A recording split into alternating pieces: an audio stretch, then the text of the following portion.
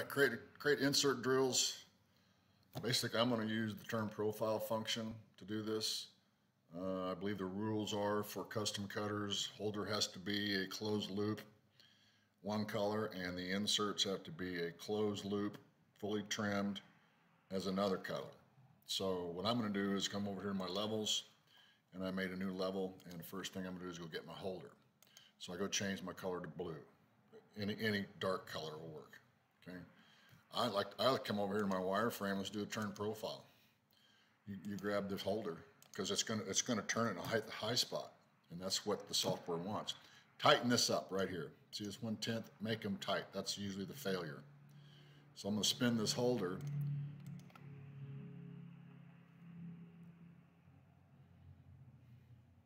And it's going to give me my closed, well, it's not going to be a closed loop because it's on center line, but it will give me my outside holder, see? So now I'm going to go up to my home key and change my color to yellow. Do the same thing. Turn profile. Get my insert.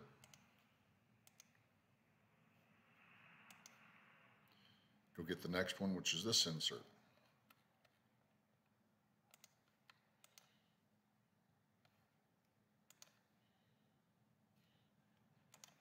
Now some of this needs to be trimmed up. Since there was a hole in it, we don't need this or this. Okay. It looks like this cross center line, so I need to trim this line up with this line. This is my insert. So go to my trim function, trim to, trim it out. Okay.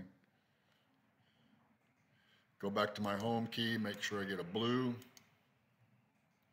Draw my wireframe. I'm going to press E because I want to go to the end of this line. Take my F9 off to show my, and really I'm just going to go trim it. Trim U to U. Done. So now we have inserts one color overlapping, the holder is one other color overlapping. Okay. Let's go back to our tool paths, right click. Let's go do a drill. Okay, right click, create a new tool. This is a custom tool. It's on level 51. Say draw the tool. So basically it revolved it, and that's what you're going to get. Okay, give it a number, tool number 20, whatever it happens to be. Speeds and feeds. Save this to your library.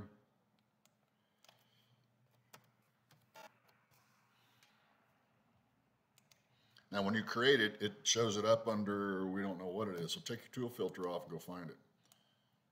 There it is right there. Give it a depth.